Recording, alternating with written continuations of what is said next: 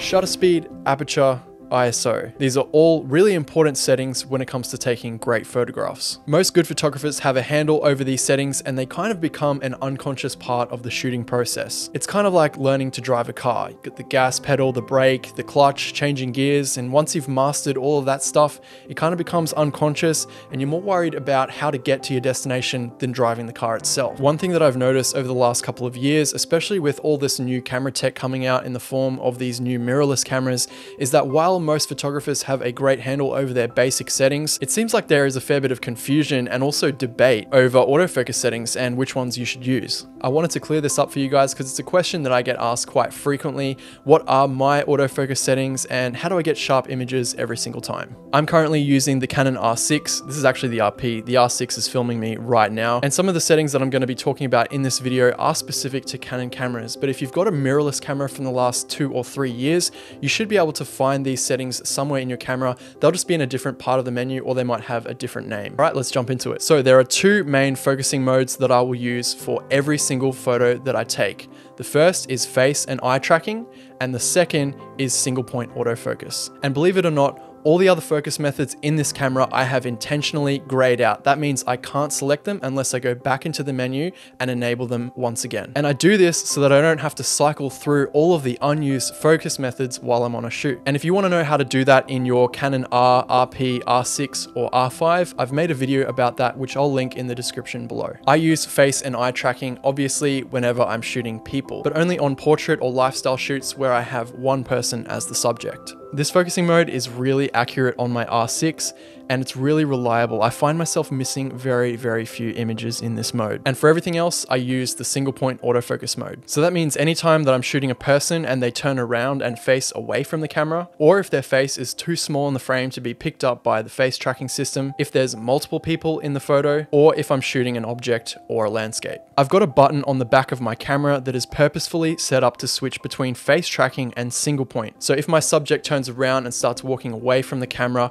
it only takes me half a second to change that focusing mode to the single point and I don't miss the shot. Now let's talk about the other important setting when it comes to autofocus, and that is servo autofocus versus one-shot autofocus. So servo autofocus means that so long as you have your finger half pressed on that shutter button, or if you're using back button focusing, as long as you have the back button pressed, it's going to continually focus on your subject. So that means that you can change the distance between the subject and the camera, and while you're taking photos, theoretically, all of those photos should be in focus because it's continuing to focus as you're shooting. So I always use servo when I've got the face tracking enabled. One shot means that after you've half pressed that shutter button, it's not going to focus again until you lift your finger off and half press once more. So the focus is going to be locked wherever you put your focus point before you half press the shutter. And I always use one shot in combination with the single point autofocus mode. I find that selecting a point on the touchscreen with my finger is a little bit too slow in most situations, so I'll actually opt for using the center point and then recompose my shot. Now, if you do use this method, you do need to be careful because when you're really close to your subject,